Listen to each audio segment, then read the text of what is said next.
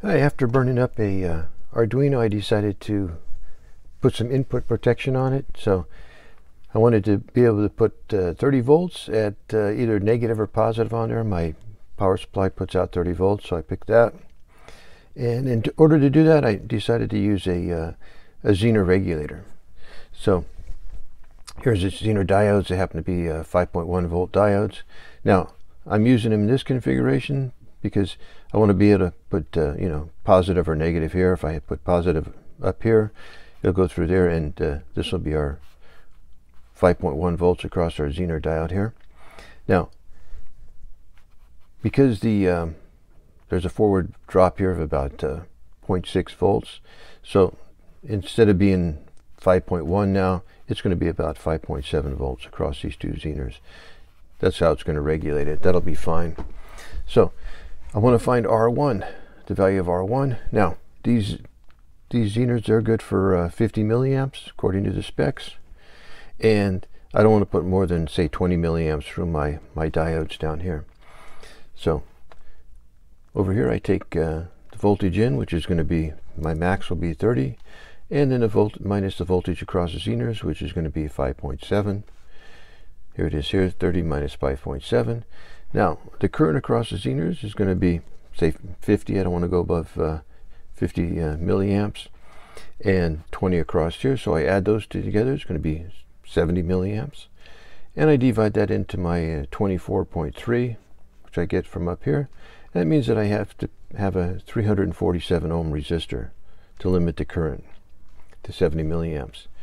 They make a 360. Now, for 360, if I have 70 milliamps times the 24 volts, that's 1.7 watts I got to dissipate. So I need a 2-watt resistor. Well, I didn't have a 2-watt in 360. I did have a 470 ohm 2-watt resistor.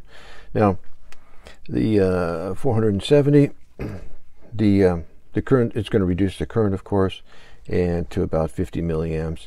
And the wattage that I'll dissipate is only going to be about 1.25 watts.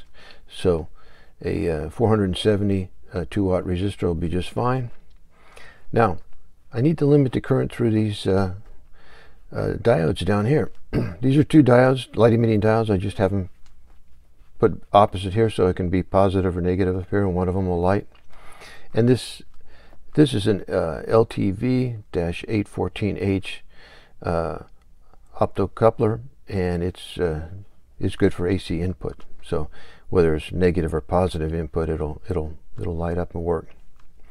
Now, this will drop about 1.7 volts, and the optocoupler drops about 1.5 volts across there. So to find the value of R2, I take the Zener voltage, which is 7.5, and then I minus the 3.2 voltage drop I want to drop across here. So I need to drop 2.5 volts across the resistor, and I don't want 20. I'm only going for 19 milliamps across there. And if we divide that into our voltage, it comes out that I need a 130 ohm resistor. So, and a 1/4 watt will be fine for that. I'll set this thing up and we'll give it a try. All right, here we are. I've got well, almost 31 volts in input, and I'll see what we have across the Zeners here, if I can get on there. 5.8. The Zener diodes do have some resistance in there you have to take into account. Now I'm going to lower the voltage and see.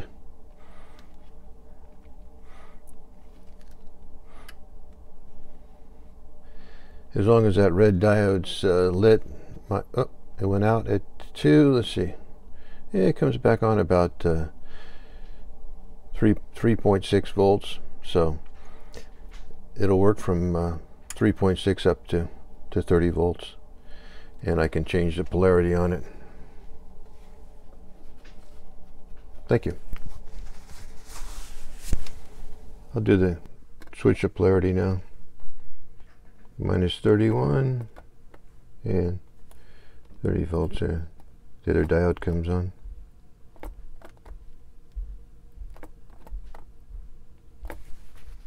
There we go.